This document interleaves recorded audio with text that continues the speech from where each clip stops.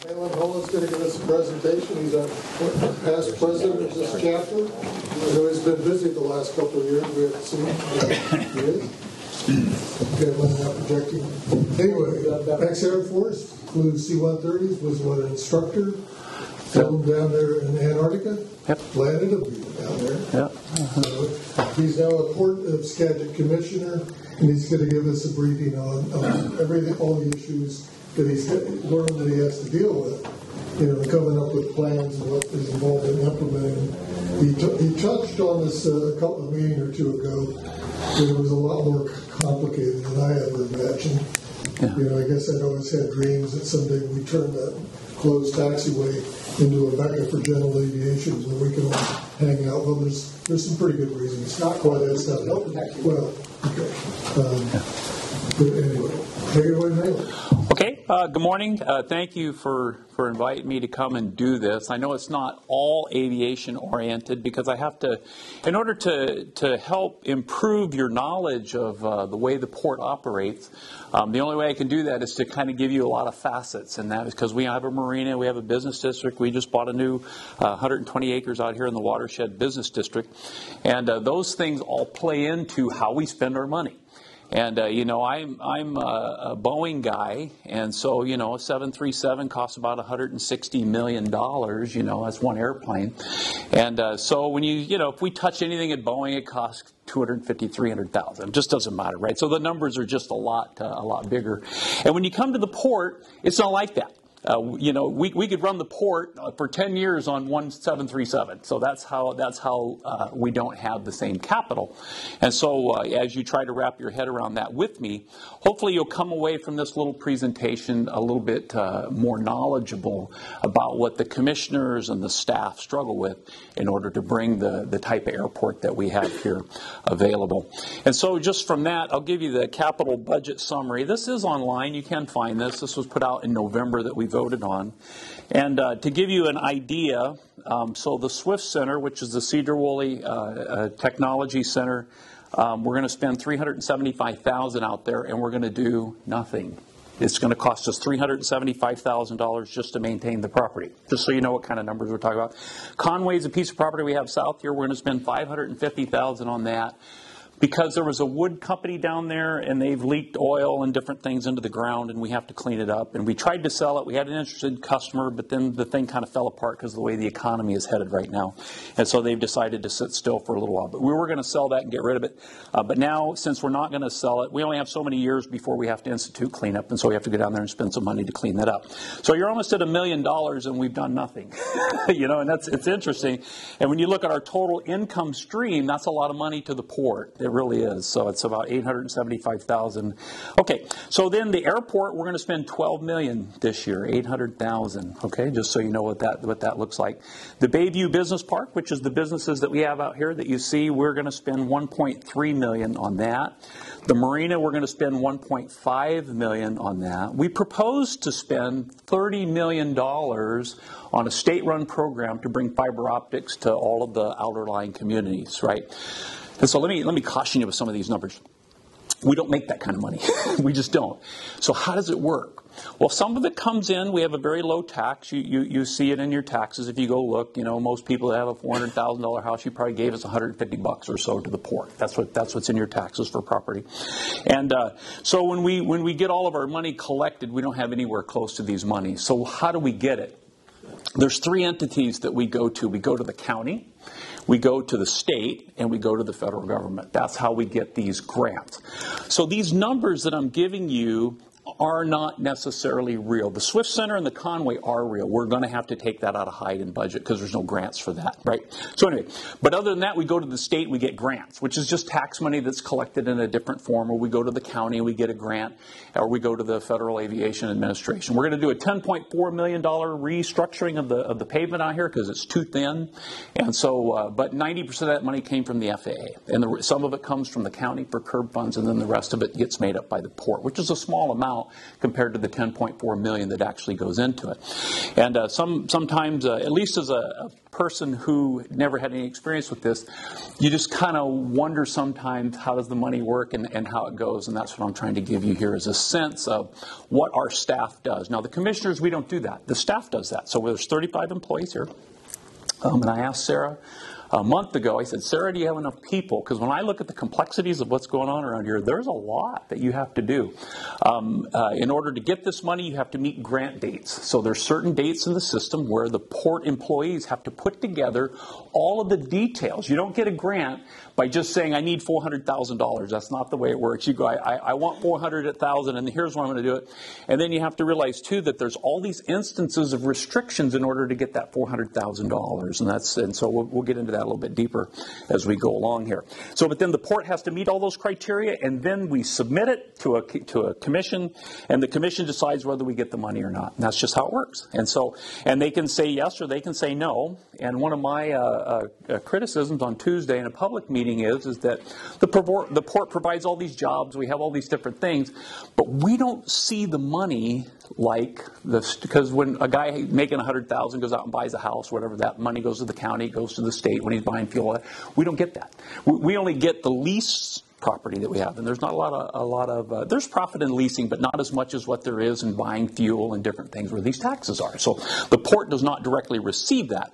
So we do our job, we provide jobs, and we provide these instances, but the state and the county get most of that lion's share of that money, and so we have to go ask for it back. And that's why I said all that, to give you the instance of when we go put in something to there, we're kind of saying, hey, we need this in order to accomplish this deal, we're meeting your requirements, and so we'd like to have this money. And a lot of times we get it. We have a lady here, her name is Heather, and she does pretty good at getting us that grant funding, and so that helps out immensely. Okay, so I was on the Bayview Business Park, that's 1.3, Marina's 1.5, fiber was 30, and we're not going to get that. I already know we're not going to get that because we violated one of those little rules that they have in place, and that is you have to section things off. What we proposed was, we're up to concrete right now, and we proposed to push the whole east end, all the way up to Rock Park, Marble Mount. We got to go all the way around to Darrington because Skagit County cuts off just before you get to Darrington. So we have to go around Swaddle, all that up there. And our proposal was to spend about 25. It came in at 30, and so we proposed all that, and the state said, no, you can't do it that way. So you only get segments, you only get portions. So they've only given us $7 million. They're indicating, we haven't gotten the money yet necessarily, but they're indicating we're only going to get $7 million of that, which means then this is the timing issue that the public, me included, doesn't understand, that when they do this. So now when do we have to wait till next year to do that again? And what are we going to do? Well, we'll have to ask for it more compartmentalized, which means we may get another $7 million. So over the course of 4 or 5 years, the $30 million that we wanted this year, that's how long it's going to take us to get all that done. And of course, people in these outer-lying communities, because there's a state effort to improve internet, they want it now. We get several letters a month from people who live in these outer-lying areas. My kids can't do this, we can't do that.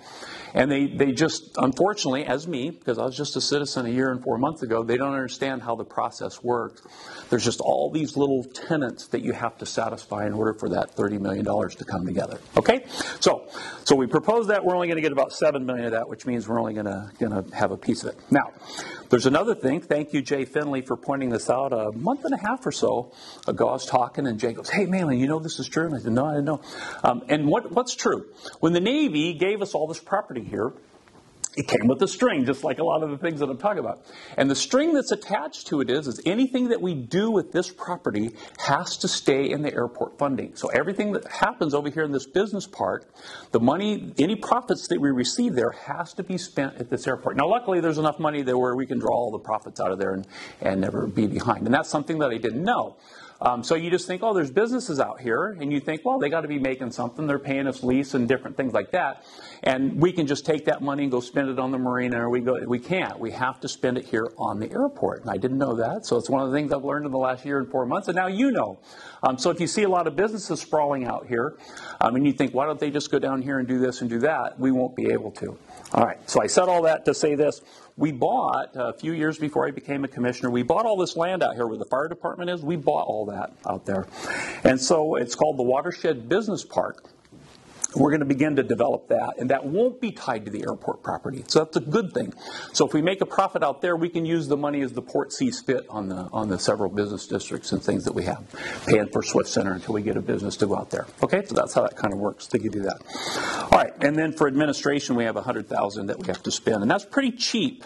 35 employees to do what the port does, I think, is very economical. I mean, Boeing would never do anything that cheap economically with people. So anyway. Well, they got more to sell. They're getting $160 million a rattle, right? We're not. So, and that's a good thing. And so I'm still trying to wrap my head around that particular piece. All right.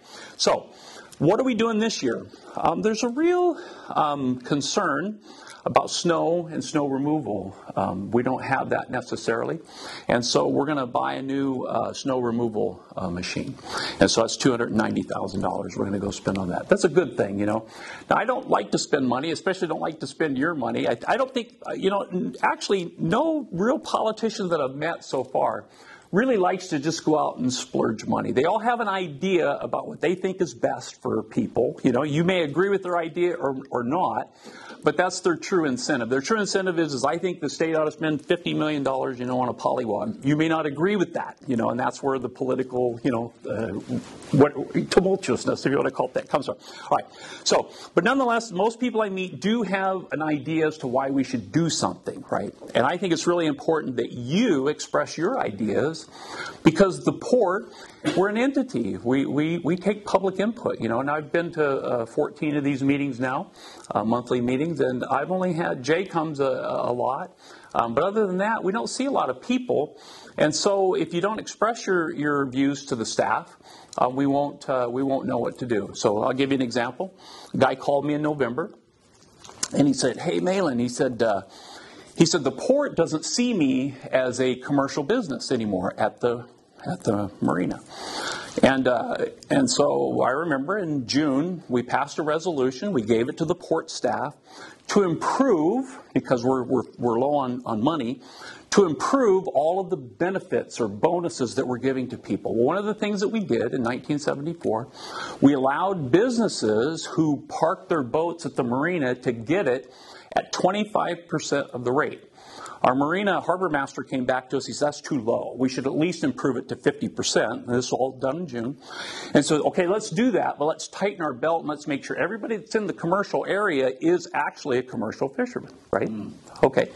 Here's an unintended consequence that we did, and it's just because things were done in 1974, and, smart as any of us can be, we didn't necessarily go back and read all the small details about what qualified as a marine business in our marina. Turns out it was very specific. You had to be a salmon fisherman, and you had to be this. And this guy deals in oysters. He'd been getting the benefit for 5 years, but when the harbor master saw, "Oh, you're not a salmon fisherman, and you don't have this, and you don't have that," what did he do? He went over there and told, True Oceans, I think the True Oceans or whatever their name is. I remember, it just slips my mind, but it's just like, he said, "You don't get any more," And so he was told that in November. So he calls me and says, "Hey, we're a business. I have a license from the Washington Fish and Wildlife that says I'm a commercial fishing operation, and you guys are, and these are the kind of things that you deal with sometimes as a port, So I contact the executive director and I say, "Hey," and she, "Oh yeah, you guys tighten the belt, and this is what happens." And Chris went out and looked at it. Chris Omdahl's our harbor master, and he said, "So he doesn't qualify anymore." True. By the letter of the law, he doesn't qualify anymore. It's in the policy. So what has to happen? And this is something that all of us need, because I'm woefully disabled in this realm. When you write a policy, the staff lives to the policy. That's all they can do. They're required to live by that policy. So they can't do anything for Francisco, is the guy's name. They can't do anything for him. They go, "Look, man, this is the policy, So what do you have to do? You have to rewrite the policy. How long does that take? Months. We just approved it a couple weeks ago. So from November until April, he's still paying the commercial rate until we rewrite the policy that includes him in this process. Why am I telling you this? Because sometimes the EAA or whoever may want the port to change something, but when we rewrite policy, there's a whole process to it. First, the staff has to do it. Second, we have to review it. Third, it's got to go to legal. So we got to go to the legal entity to make sure we're not making some big grandioso error, And the wording is important. I had some words. And they said, if we say it like that, this can happen. Somebody will take advantage of us. If we say it like that, this will happen, and somebody will take advantage of us. And you're a legal entity when you're a public position like we're in government.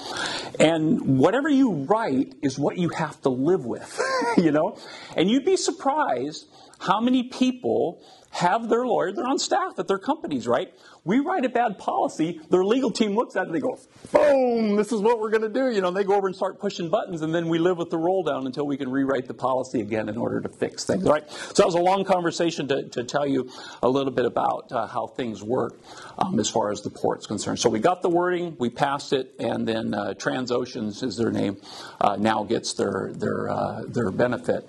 And it's 50% versus 25%. And the reason why we moved to 50% is because too many people that are there leave for the summer and they don't come back, and then they let all their friends come in and put their big sailboats and stuff like that in on the commercial property. That's allowed. By policy, that's allowed. But the harbor master thought, we're giving them that's too good a deal, to let your buddies come in and do that. And so we changed it to 50%. It's been there since 1974 because fishing has always been hard around here. And so the port, at the time we wanted to build the marina, we built in that policy in order to help the public understand that the port is a public carrying group. And they really are. Go ahead, John. So the port doesn't charge transient mortgage for those people that are gone for the summer? Not in the commercial routes, no. And it's in the policy; they're allowed to do that. Yeah. So. Unbelievable. Yeah, it's the way it is since '74. But the business is still paying. Yeah, the business still pays the mortgage, and that's why we raised it to 50%. So they're doing that. We don't, we're not allowing. And the boats that usually you have trouble with is the 40, 50 footers, because if you know anything about boats, those are the slips that you can't get. You can get a lot of 30 foot. Matter of fact, 30 foots every winter go short. We don't have enough boats, but by April they'll all be filled up, but the 40, 50 footers, once a guy gets that slip, you're on a waiting list for 10 years to get one. John? Do they charge in the private slips, the privately rented slips, do they charge transient guys that are using those slips? I don't know that that's watched. So, like, if your sailboat's in there and you pull out and your friend pulls in, I don't know if they watch that. That's the way they do it, Port of Skagit. It's big time. Do they? Yeah. Oh, God. They make 3 or 4 times the normal rent rate. I see. Yeah. Okay. If subletting you're talking about, yeah. Well, it's just transient mortgage. Like a landing fee. They might charge 30, this is back, God knows when, but my monthly mortgage was like $160 a month or something. And during the summer or sometime if my boat wasn't in the slip, they charge a transient person. Oh, yeah, we do that. Yeah. A day. Yeah. You do that. Yeah, I thought you were talking about the owner subletting. No, we do that. That's on our policy. Yeah. Don? At Skyline, the marina there, is that different than the port one there by Camp Sandy? Is that more private? Yeah. Skyline is private, yeah. So I own a slip there and I don't have a boat, so I let my friends and I use it at no charge.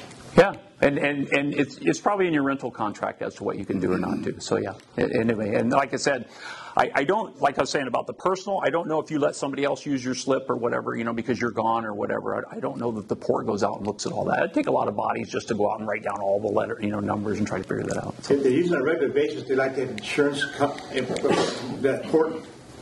They call it the port guy, the guy that runs it there.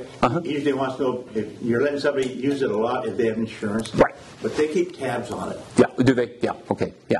Yeah, and that's our big thing, too, is you have to have insurance. So, and the port has to be a partner on your insurance policy as well. So if anything goes wrong, the port can be one of the payees. Because if you sink a boat or whatever, it costs a lot of money to get... The dock. Right, get that thing out of there, yeah. Okay. All right, so we have to improve our fiber operations for all the gates, and we're going to spend $35,000 on that. This is just some of the upkeep. One of the sad things that's happened is because of the crime nature in Skagit County, because it's rising up all over. We've had to reinstitute security. So now you'll see our security guys, out here in cars driving around after hours or whatever. So and that's going to cost $45,000. And so when you hear some of these public programs, that they're not going to put people in jail or they're not going to prosecute people or whatever, and the crime level comes up, it costs you because we have to pay for security because we have a lot of equipment, a lot of money around here. And that's one of the unintended consequences of sometimes of public policy. And I'm not getting into public policy because there's 800 views in here and there's only 20 of us. All right. This year, we promised several years ago in the FAA look at what we should do around here.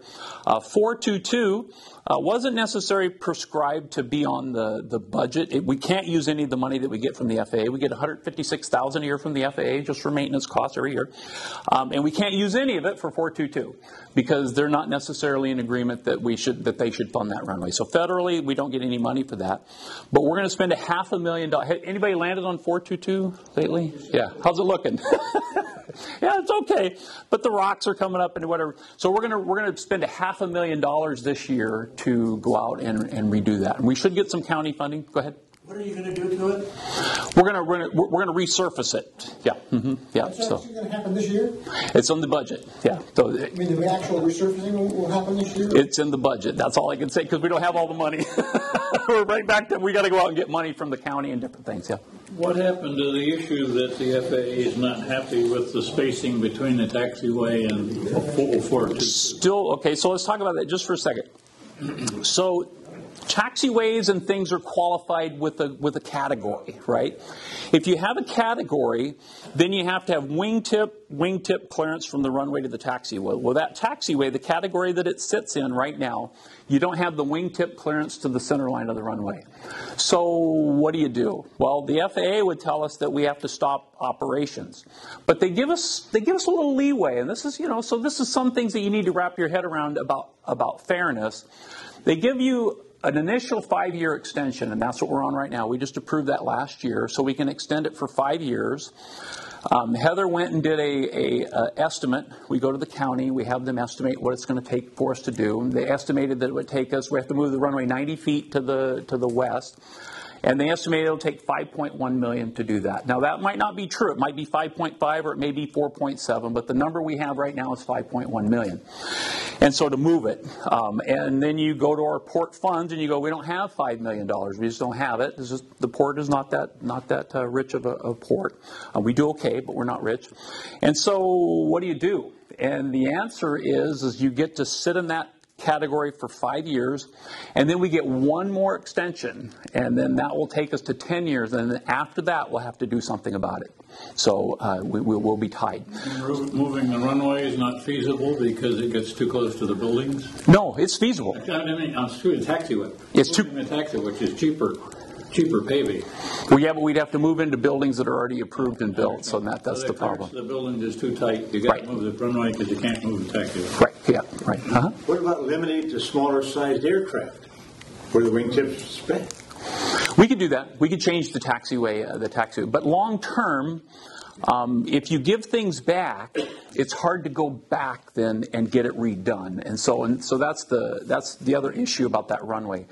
Kevin Ware had an idea. He said, hey, rather than repave it 90 feet over, let's turn it into a grass runway, So we went out and got the numbers for that. That's about $3-something million. That's not free either because you got to bring in the rocks and the baseline and everything else. And so what to do, and so that's what the Port Commission and the port staff is left with. What are we going to do with that runway? We're on a timer. We got about 9 years left of that timer, and we want to do something with it.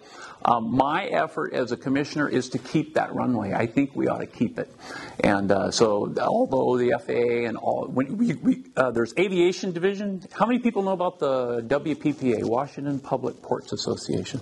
Nobody knows about that. That's interesting. They are a main fighter for you, whether you know it or not. That bill HB 1554 that was going around about getting rid of leaded fuel or whatever, the WPPA, we have an advocate that goes to all the legislative sessions and everything else, and they fought to make sure that thing didn't go through as written. Now, I hear the opinions, right? Should we get rid of leaded fuel? Absolutely. I mean, who wants their kids to breathe that? Nobody. All right. So we should get rid of it. And maybe the federal government, like Jay said, the Eagle program and different things like that, maybe they're dragging their feet. I don't know. I'm not at that level. I don't want to be at that level. But at some point in time, it needs to be gotten rid of, So you do a little research on it. You find out Lycoming has already hardened all of their cylinder tops. What happens is the valve spins a little bit, when you run it. And that valve, when it spins around, grinds on the seat that it sits in. If it's hardened, That's how all these cars out here work. They're hardened seats, they're hardened valve guides. And so you can run without unleaded fuel, and it's fine. Well, Lycoming had done that in the late 90s, I think, is when they started improving all of their cylinders. So if you have a Lycoming, you probably are in not very much trouble. But some of the Continental cylinders haven't been done like that yet. And so you got a business, they're selling product. The federal government is hooked to those businesses. I'm hooked to businesses here and product. And so as a public entity, then you have to entertain all of those opinions. You do. Continental has to come in and say why they haven't hardened their seats and different things like that. And as you assemble these meetings and these group discussions, there's outcomes. And they say, well, if we do that, we have to spend $58 million, to make a new this and that and whatever it is, or $100 million. I'm just making up numbers to let you know that it's going to cost Continental engines something. It's not free to them. And so this is some of the reasons why when you have these meetings at the federal level, they make decisions, they come down to the state level. The state says we don't want the lead in the water and everything else, and so they're making a decision with HB 1554. That came out of the Ecology Committee. Just so you know how it works a little bit, and boy, we're going to run out of time here really quick. I don't know if we'll get as far as I wanted to, but that's okay. So it comes out of the Ecology Committee, and they vote it out. And it comes back to the floor, and then they say, okay, who really owns this thing? Well, the Department of Transportation owns it. So what happens? It goes right back into committee. So it comes out, HB 1554 goes right back in, and then they talk about what the Washington State Department of Transportation requirements are. They have their own legal staff. They look at the legal problems associated with what the ecology people want to do. And then it comes out as a SHB 1554, which is supplemented, I think is what they used. All right, supplemented means the DOT goes right, and they write in there, you can't do this, you can't do that, you can't do that, because the federal government, same thing we suffer with, has hooks, lines, and sinkers with money that goes to SeaTac, money that comes to Burlington. And so you start making these rules at a local level. The federal government says, fine, you can make your rule because they believe in state autonomy, but we're not going to send you any money, So the DOT knows that. So their guys go through, they mark it all up, and they write all this stuff out, and they change it. It comes out as a supplemental HB. And I sent you that portion, and then it comes out as an ESHB. Was it an Enhanced Supplemental House Bill 1554? What happened with that bill? It came down to where the DOT has to send out flyers to tell you you're burning leaded gasoline, which is poisoning the earth. You have to keep it so far away from children. Limit the amount of fuel you throw on the ground. Limit your engine run-up areas where there's no children present, and different things like that. That's what actually came out of the bill. And the WPPA, they send me stuff all the time during this time. They wrote and they said, hey, 1554 is not to worry. They just said we're not going to go in and argue anymore for it because it's a non-event, right? It's just going to be the DOT telling us, the port.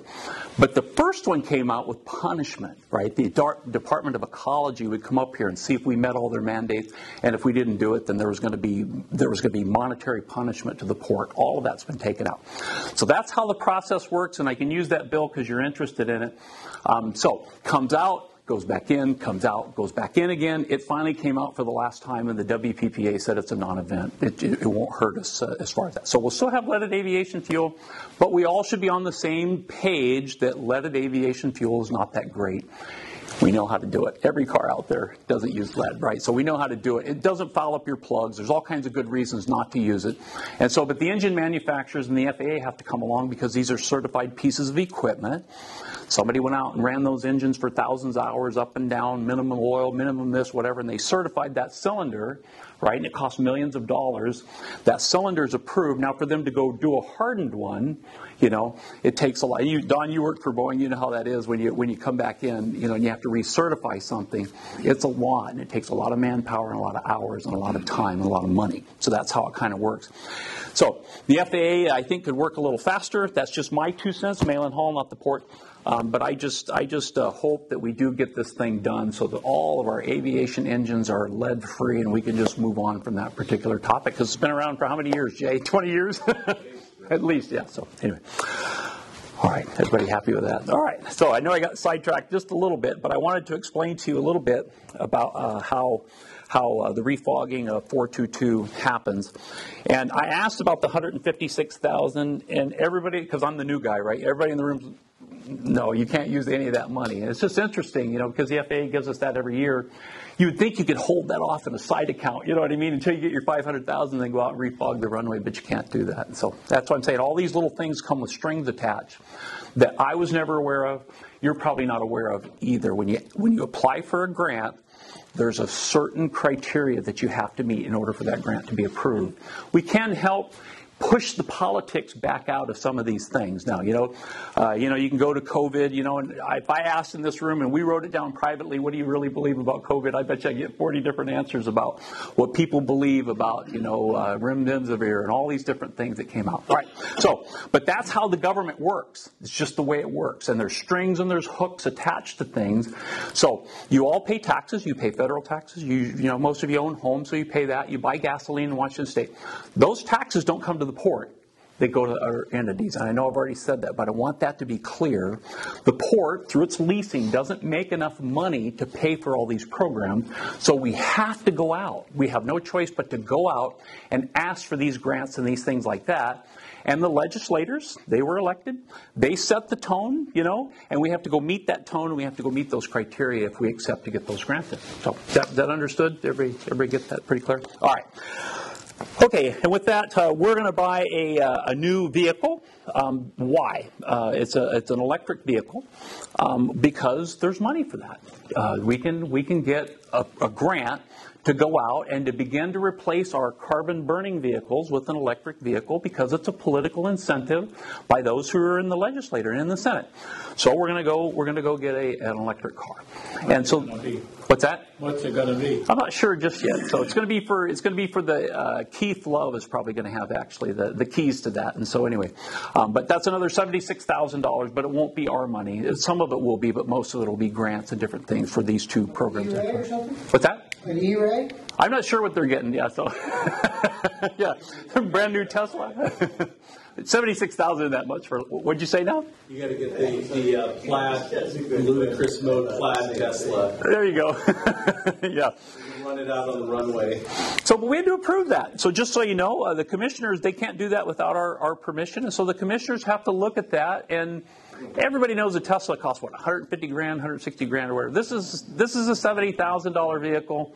And so it's not in the upper range and it's not in the lower range. And I think every commissioner on the panel would have said, no, we're not spending $200,000 on a new vehicle here at the port, even if the state gave us 50% of the money or whatever. So that's one of the things that your commissioners do for you. We look at that. And the staff knows that. They know they have to bring it to us, and they know they have to try to get that to go by. All right, we're over time, but I want to give you one more philosophy that I think that I'm bringing to the port that it's not new, but I'm re-inferring it. One of the things, and this comment just got made on Tuesday by a port staff, that they in their heart of hearts, they honestly believe that flying out here is just for pleasure. Okay, that's of all the sentiments people have, that's one of them. I disagree, unfortunately. So you're going to go to Mount Vernon, right? You're going to engage with some kids. We've been doing Young Eagles for a long time.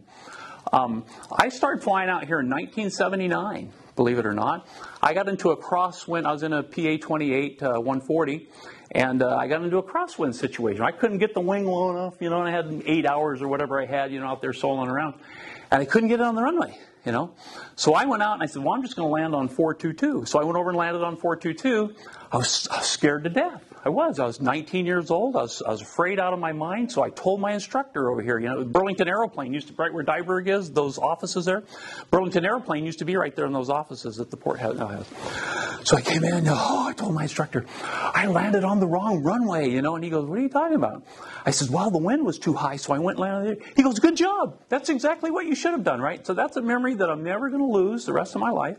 And it's one of the things that I hold very dear, in that I believe that our pilots of the future are coming from little airports like this. I believe the federal government should support an airport like this. I believe the port needs to support an airport like this. And I don't think all the flying that we do is for pleasure. I just don't believe that. There's a percentage of it maybe that's for pleasure, but there's a percentage of it that keeps us viable. Let's say the whole world fell apart. right? Whole world just falls apart. If you know anything about flying, you get rusty after just 6 months, and you get really rusty after a couple of years. Okay, well, I'm flying my airplane. Could I go jump in a C-130 that I have over 5,000 hours in and fly it? I could tomorrow. I mean, do you have FSX? You know, they have the C-130 mod, you know, the Microsoft Flight. I can go in there. I know exactly. The C-130 is a DC airplane. Why? Because it was designed in the 50s. They weren't using AC. The AC 120 volts, way too high. So everything's DC in the airplane. So how do you start it? You have to set up the DC bus. So if you go in there, if anyone wants to steal a C-130, it's difficult to do because you got to know how to set up that bus. And if you don't set the bus up right, you'll never get any power to the igniters. You'll never get the thing started, right? So you got to go in there, turn the battery on, do this, -1 on the inverters, you know, different things like that. I can do that in my sleep, you know. So I don't have to go read the Microsoft book that's this thick about how to start a C-130. I already know how to start the thing, you know. And altimeter, airspeed, and ADI and all that stuff. If you're doing it a lot, it maintains pretty much its familiarity. So I think it's way more important than that, because if everything really fell apart, I was a regular officer. What does that mean? It means I can never retire. That's just what I get to 60, I get my money, but I can never legally retire. If you're a reserve officer, you get to retire. You don't, but if you're a regular officer, you came from the academy or you're promoted as a reserve officer, I can go back in the military anytime. Matter of fact, a couple of years ago when they were short on C-130 pilots, just before I retired from Boeing, I thought for sure I was going to get a letter, because they were C3, which means you can't deploy, you can't go into combat and all these other things, which is a big deal. And I was under the age of 60, and I thought, oh my goodness, they could send me a letter and I'd have to go back into active duty, and that would be the way that it is. So I think flying out here at this airport is more than pleasure. So I'll give you my last example. So this last year, inflation's out of control, right? So the staff, they put together the numbers. We're looking at these numbers. We're looking at our budget. We're looking at our costs. We're looking at employees and everything else. We had to give our employees an 8% raise. Why? Because everything's up 8%. How do you pay for that? Well, the answer is you got to go to the hangars. You got to say, And so the proposal was to increase the hangar rates. I think it was between 10 and 11%, something like that. They write me, and I say, I'm not doing that. I said, I'm not voting for that. That's what I wrote back to the executive director. I'm not voting for that. Let's find a different number. So they asked me, they said, why'd you say that? And I said, well, because last year we raised the hangar prices down here about 5-6%. We did. And I wasn't part of that. That was before I got on board. And I said, I just think it's too much for people to have to just, for us to try to stay with CPI, and we're having a new discussion on that. We started that discussion on Tuesday. To try to stay with CPI, we'll outprice all of our businesses, we'll outprice everybody. And so there's this modicum of what do we do for businesses, just as the marina thing we talked about, and what do we do for pleasure, right? And so I'm really involved in that conversation because I want people to have a hangar here that is affordable, The thought is, you guys are paying $150,000 for your airplane. How many people own a $150,000 airplane in this room? I bet you there's a couple of you. No? Okay. It's not wrong for them to think that because a lot of airplanes are $150,000, right? Mine's 40, and if I need a cylinder tomorrow, but first my wife's going to be pissed because it's going to cost probably $2,500, $3,000, and she doesn't want to spend any more money on it. And that's the reality of what I live in. That's the place where my mind comes from. And so that's just a presence that I bring to the port. Kevin Ware's on board at the airport, and Steve Omdahl does mostly agriculture, just so you know what our different divisions are. And so I'm trying to bring that, not so we get behind the power, you can't get behind the power curve, because, if you do 10% raise here, 5% here, and then you just do the same raises over 20 years, the end line is going to be a significant difference in cost, right? And so we have to be careful of that, because every time you don't give a sufficient amount of raise here over the years, you can get too far behind, and then all of a sudden we have to go to the people that are in the hangars and whack them with a 15% deal in order to stay with the economy, because our costs continue to go up, okay? And we talked about that last time. Our utility bill right here on the airport is $400,000. Go ahead. From the point of view of the port, is there a difference between a private pilot and a pleasure boater? It depends maybe who you talk to on that. If you talk to maybe Keith or Chris, the two marina and airport, or you talk to our property person. Is a person who has a pleasure boat more desirable to, do they have more right to that? I don't think so. than you have to your pleasure airplane? I don't think so. I don't think there's any sentiment like that. Any difference in attitude Right, about it? yeah. I don't think there's no sentiment there for me. Go ahead. I'm a little confused when you say that you raised the rates 10%. We didn't. Pardon? We didn't. That was the proposal. The proposal was 10.7, I think, something like I that. think I got raised 40%. I went from 550 to 750. Over 2 years. Well, the first year I went from 550 to 750. I don't know what it's going to be next. I don't know where you come up with your numbers. I have them right here, so anyway, I have the That's what I'm paying. Yeah. That's what I'm paying. Uh-huh. Yeah. Yeah, I know over the last 2 years there's been significant raises. The first raise that you probably got hit with, I wasn't a commissioner here, and that just happened. That's the one I'm talking about. That's probably the one you're talking about, yeah, and I can go get those numbers, but yeah. But this year, because of the raise last year that was voted on by a different commission, that's why I said I'm not voting for that, and they try to get uniformity among the commissioners. That's a high priority for the staff to do. So the staff is good in that way. They listened, and the other two commissioners listened as well, and they said, okay, we agree. So they lowered it to 8%, and the overall raise, I think, was 8-point-something%, and so we did okay, I think, in that. The best we could do, because our costs are going up. It's not free to run the port. So. But you have to realize 5% this year, 5% next year is based on 5% here. Right. The percentage, the amount moves up humongous after a few years. Right. So the other thing that I proposed, and I don't know if it'll get any traction or not, just so you know what I'm doing when I'm in these meetings, they're public. I propose that we only raise rates every other year. I think that's fair, because I rented a house for like 12 years, and if I had a good renter, you know what I do? I don't raise the rate at all. Because you know what it's like to have a bad renter? It's awful. And then you get into this quid pro quo, and then before they leave, what do? They kick holes in the walls, they tear the place apart, which leaves you thousands of dollars to go fix the house up. So if you have a good renter, you leave them alone. Can't necessarily do that here because, like I said, this is a public entity and our costs are going up. So but that's my current deal that I gave to our real estate and properties manager. I think that would be best, because then every odd year we're going to adjust your rent to somewhere around CPI or somewhere around the market. The year in between, maybe you go do your dine-on. Maybe you go, maybe you do something extra because for that particular year you'll have a little bit more money. You talked about the fiber. Is there fiber on the airport now? There is, yeah. So how does one access it? Oh no, well, so this is for the gate security system. So not fiber for internet access. Right, not fiber for that. Yep. Uh-huh. I think the one thing you need to keep in mind as you raise your rates, it's a lot more to pay on 5% over $1,000 than 5% on $500. Right. So as these rates have been going up, like what I said, I went from 550 to 750, and then you raise it another 8%. That's a lot more significant than you raising it on 550. I think you need to think about that as you move along. We are, yeah. And so that's what I was trying to say. If you raise 10% here, on 500 and 10% on 1,000, by the time you go out 20 years, the guy that you did a 10% here, even though you do the same he's going to be paying whatever you want to call it, a lot more. What you have, as I see it, is you have some fixed costs. You already have the fixed costs in the facility.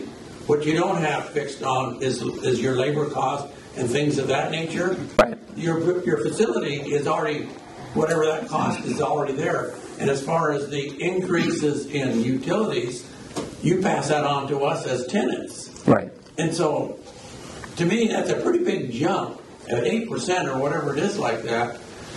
When you consider the cost of how much more you really have into that particular facility. Right, and so look at this from a global perspective rather than just facility and facility costs. We had an interesting discussion on Tuesday about this very thing. There's a proposal because a business, they struggle sometimes, right? COVID, roll down, different things like that. So the proposal is that we help them because our charter is to have jobs, right, in this community. That's our charter as a port. And so let's say like we just go, nope, we're not helping them. Pay us our money or we're taking you to court. Well, they go out of business, we lose the 60, 80, 100 jobs, whatever they have. Well, that's not a good rational position for us to take as a port. So, but if I give them that, right, then somebody else has to pay it. That's just the way it is, you know.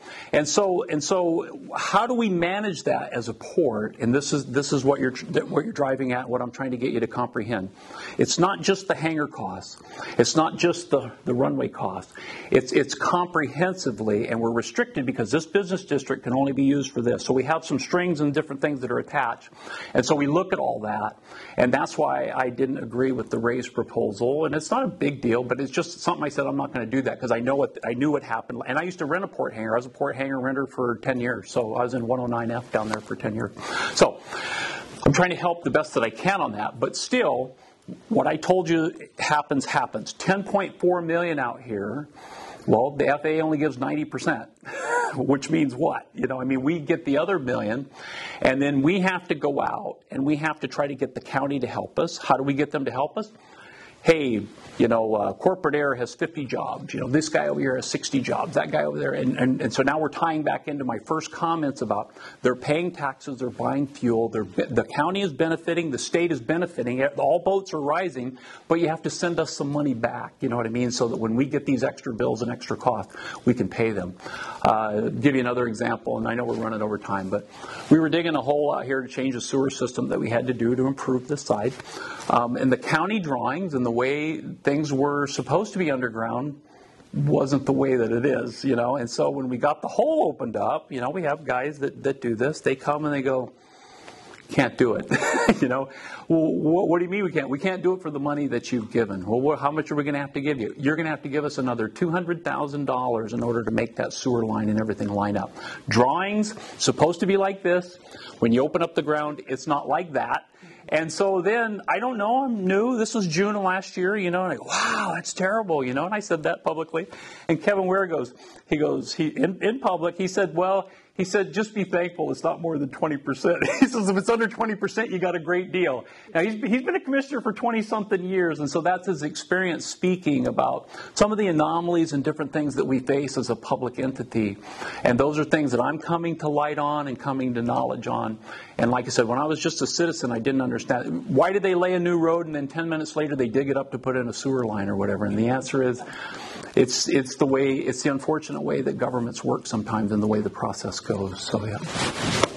I hope this is a good question for everybody in the room, and maybe you have a logical explanation. I apologize for putting you on the spot, but maybe you have the answer. Why 2 or 3 years ago or 4, whatever it's been, the port did not approve of T-hangar construction on the cargo ramp?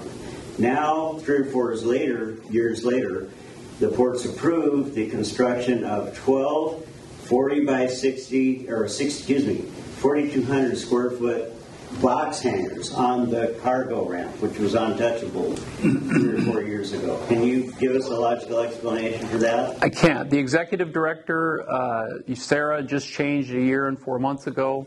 So I don't know what the political environment was like. I don't know what. So let me tell you something else. The port, it's been quite a few years ago. Jay would have the exact number, but I don't have it, and he had to go.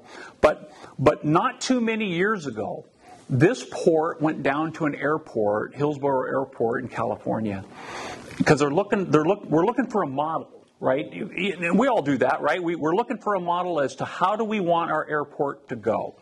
And so back then it was decided that if we were going to build an airport in Skagit County, we'd like for it to look like that. Those decisions were made long before I ever got here. So one of the tumultuousness that happened because of that is Vertex Aviation wanted to build their own building, right? And so their initial drawings showed this, and then a secondary drawing because of the expense and everything else, and the door height and whatever. So the port kind of said yes to that, and then when the roll down came, they said no to that, and it caused a real hubbub. You know, I was a brand new commissioner trying to understand what happened and trying to wrap my head around why do we have such high door requirements over here on this side, but not over on that side. And it's because the decision was made long before any of us ever got here that they want to make this airport into something that's financially viable. How much money does this airport make every year? It doesn't. That's the problem, right? It loses about 1.2 million. It's 30,000 on the land management side, and it's 1 point something million on the services side. So we're 1.2 million something in the hole. Who pays for that? The taxpayer does. And I was talking to Dan. Dan's a very bright individual. I talk to him a lot. I get good answers from him. And should I, as a port commissioner, now transfer all that 1.1 million cost to the hangar owners and everything else? And the answer is no. How did I get that answer? Because Dan shared with me, you guys don't receive 100% of the value of this airport. The county receives the value, the state receives the value, the federal government receives the value, because we could be an alternate airport if they needed to bring food in here. The military can land here. Our runway's going to get lengthened to 7,000 feet. So that's all a benefit to them, and the taxpayer should pay for that. That shouldn't be borne out to all the people who are using the airport here. The taxpayer does have an interest in helping to fund this airport. And one of the things that I've asked for in the last couple of months is I'd like to see a percentage. I'd like to see a percentage where we say the taxpayer should own up to 25% of all the costs out here. 75% of the costs are by the functional daily users.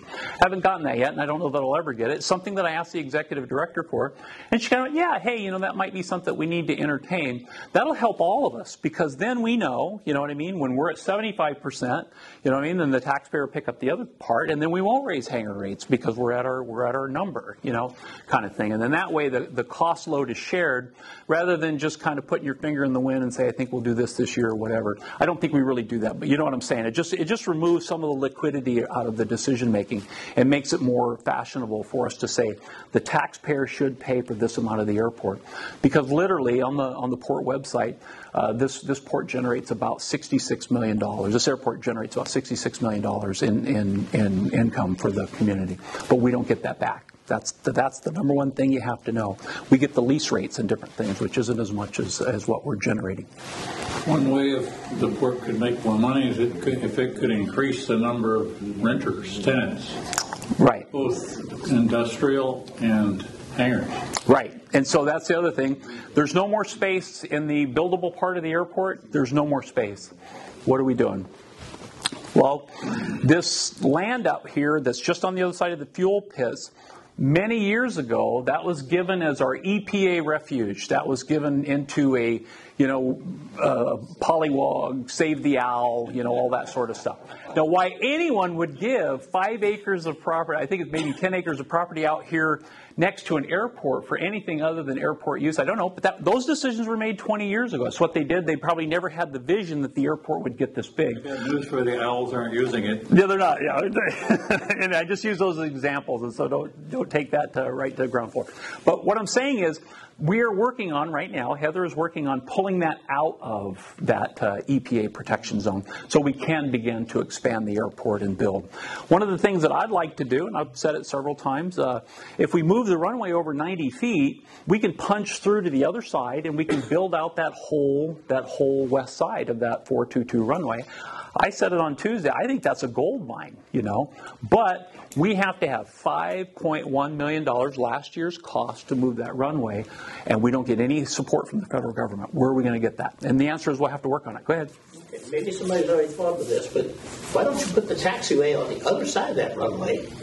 That way you don't have a clearance problem. You got taxiways that go across the runway to the hangars. Yeah. Okay. I don't know. Jay was on the FAA reorganization committee. He may know the answer as to why that didn't happen. I don't know. It would be less expensive. Yeah. And that's one of the problems that I face only being around this a year and 4 months is I don't have all the background information as to why I just know that right now the best proposal is to move that runway 90 feet to the west, and that's the cost of it. So that's my knowledge on it. All right. Melanie, can you clarify, make sure I understood this right, on this fiber thing, the port is involved with extending fiber into the valley? Yes, because back when Seattle was going through the gold rush, Alaska was going through the gold rush rather, all around Lake Union, all around all of the ocean access was privately owned. So if you wanted to get through there, since you're going up to get gold, all of the local people said, oh, you're going to pay me, right? So they had these exorbitant prices for everything, right? And the state of Washington looked at that. How many people know that ports were invented in Washington State? Yeah, they were invented here. We invented the port, right? So the state legislature at the time said, this isn't right. I think it was 1911 when this happened. Maybe a little bit later. But 11's when they initially did it, but maybe 41 or whatever that gold rush was. I think it was 11, I think. Anyway, it doesn't matter the years. But anyway, so the bottom line is, they created ports, and ports have the executive power to take property. We have that right. So what happened? 1965, the state said that's a lot of authority to give. Because legally, I mean, I could go out here to anybody's farmland and say, I'm taking your property. And they'd say, oh, no, you're not. Well, yeah, I am. RCW blah, blah, blah says I can take it, and just pay you the appropriate amount of money for it, and it's ours. And they can't fight it in court or anything else. The ports had that kind of power. So they restricted it in 1965. And what they said is that the state also has to authorize this particular practice that we're doing. So when you go to these particular entities and these particular types of things that we can do, the social effort became, in COVID, everybody needs to have high-speed internet. Right? So who has the interests over the whole county? The port does. Who has the ability to get on poles, because poles are owned by PSE? Who has that privilege and that right? The ports do. So the state said, if we're going to get internet to everybody, we're going to give it to the ports. And so that's how we ended up with the communications process. The state legislature voted on that, and it came back to us, and now we administrate it. But we ask for all the money. That's zero cost to you guys. That is all money they give us. Go ahead. So this is a similar question. You haven't brought it up yet. How involved are you in bringing new power to the area? Yeah. With this building that's going on Peterson and what have you. Yeah. So what happened? There's not enough power up here on the hill. I don't know if you know that or not, but there's not enough power up here on the hill. What happened?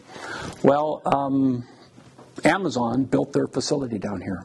Amazon intent was to have charging vehicles, charging trucks, and all that stuff.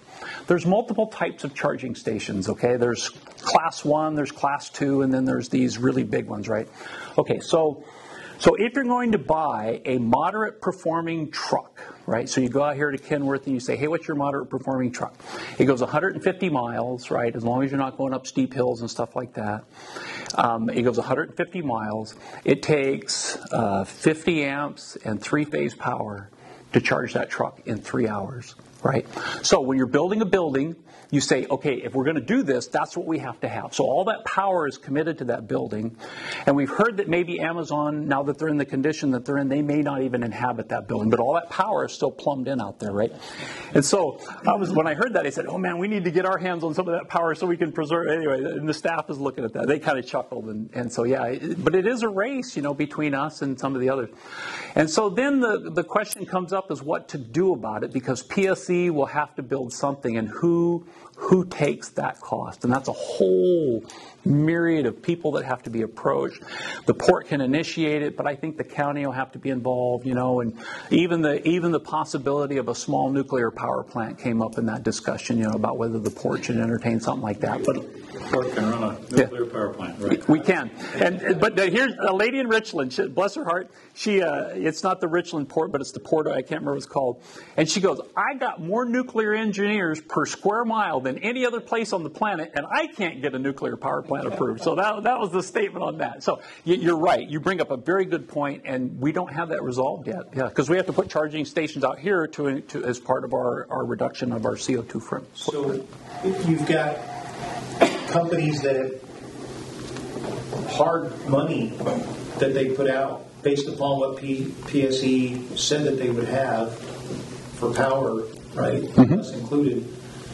And now they're saying instead of it being available in a year or a year and a half, it's going to be another 5 years. So you've got, $5 million laid out already on the ground based upon these decisions. Right. Decisions have been made. Right. So, but you guys have some power, not power, but some influence. We can. That's right. Yeah.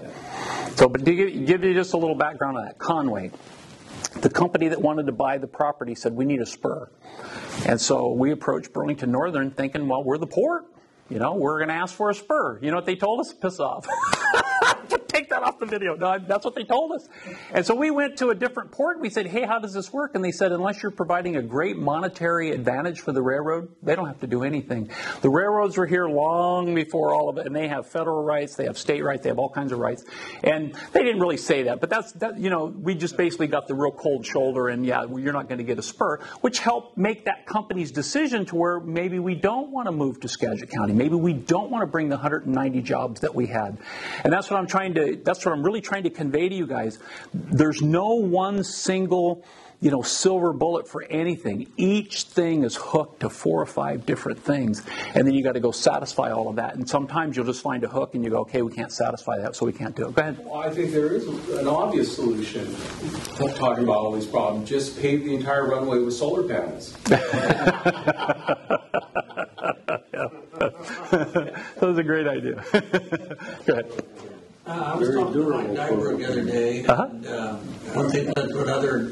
He said you're going to extend the runway? We are, yeah. Within the next year or two? It's in the budget, I think, either for next year or the year after. Mm-hmm. What is it? He said 1,700 feet or something? 7,000, just a little over 7,000 feet. 7,200 feet, I think I don't have the number in my mind, but it's just over 7,000 feet. And the reason is to accommodate bigger aircraft? Yep. Because I heard something about the fact that the runway we have now is not long enough for some of these jets that come in. That's correct. To get a full tank of fuel. Right. They can land. Right. They can take off. They can't. Right. But they can't with a full tank of fuel. Right. Is that the reason for this? Yeah. So typically airplanes can land in shorter distances than they can take off in. How does that work? When you have a 2-engine aircraft, you have, the military. I understand that. Yeah. But the sole purpose is so they can get a full tank of fuel? No, the sole purpose is so that those type of airplane can come in here. That they actually will come in. The Gulfstreams will. It's a Gulfstream airplane that we're currently concerned about. Yeah, that'll have enough runway to come in here. They don't have enough runway now? They don't. No. Oh, okay. Yeah. I thought it was just so that some of the aircraft that are coming in now cannot fill up their tanks full, so they leave maybe 3/4 full or something of that nature because they don't have enough runway. That's right. That's why we're improving it. We went to the FAA. This airport, whether you know it or not, is number 5 on the FAA's important list for airports. So this is a regional airport. That's our classification. We're number 5 in the nation, so that's a pretty high rating. So when we go to ask for things, we get a little extra edge. And yeah, so they can't leave with full fuel, full people. Some of the larger jets, and so we want to have that capability. 737 can land on 7,000 feet. Number 5 in what terms, though? In terms of regional, in terms of the priority business? Yeah. Priority how? I can imagine we're number 5 in all the airports in the country. Well, and I don't know all the detail. Like I say, as I've come along here, there are so many facets to this diamond. You know what I mean? So what happens is apparently the FAA goes through every year and they prioritize all the commercial airports. They prioritize all that stuff because the higher you are on the priority, the more likely you are to get money. And how they do that process, I don't know. So, but I do know that's the curious part that we might investigate more. We're number 5 in what category, and how can we leverage that? Right, in regional. We're a regional airport, so we're number 5, and that was last year's number. Maybe we've gone down this year, maybe we've come up. I don't know, but it does make a difference as to the money, the priority that you get to the money that you can have. So. How involved did Port of Skagit get in the search for a replacement for SeaTac? I know they're looking down south now, but wasn't this named initially as a possible? It was, yeah. And so, and then when they looked at the total details here, it couldn't happen.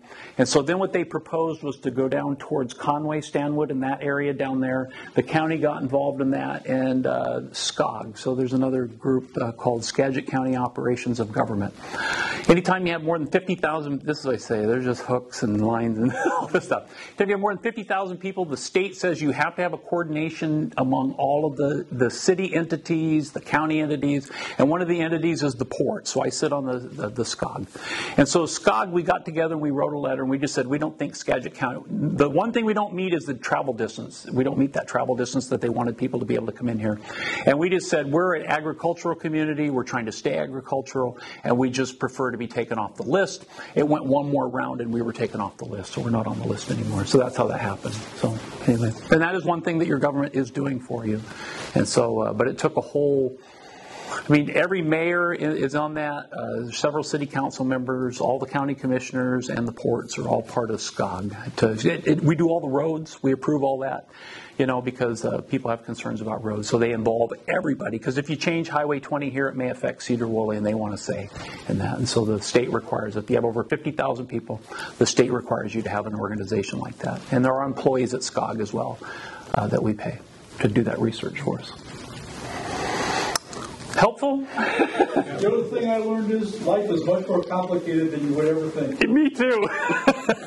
Oh, and so my last pit, two other people that ran with me a couple years ago, they both have told me they're not running again. They don't want to. It's too complicated. And they just said, I just don't want it. And, I felt like that a little bit myself. So make sure that when you approach your politicians and people that are standing in these gaps, that you're kind. You may not agree with them, but be kind. Because, we have enemies on all sides, I mean, it doesn't matter what position I take, somebody's going to hate it. You know what I mean? If I go down the gas, the greenies are going to hate it. And if I go down the greenie, the gas people are going to hate it. And so we put up with all that a lot. Everywhere I go, I get involved in conversations with people. And they all have opinions, and I receive them, I fully receive them, and I don't reject them. But at some point, I got to boil all that down and make a decision. Go ahead. Thanks for people like you that are willing to do the job you're doing. Okay, well, thank you very much. Well, thank you guys for helping me and liking me. I appreciate it. So, because it is tough. Yeah.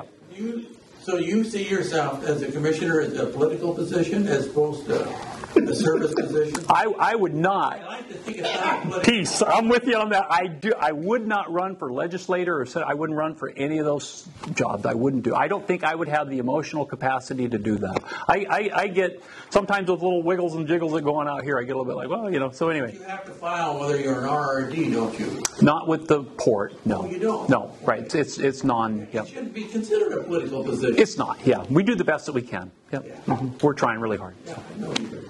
You get paid? You know what? That's a great question. I do get paid. So how much do I get paid? I get paid $1,500 a month. After I pay my health care, because it comes with health care, and I'm retired military, so I have my health care, but I have to do this, right? And so then my checks are $400 on the 15th and on the 1st. So I get $800 a month really in my pocket. That's what I get to do. How much time do you put in? A lot.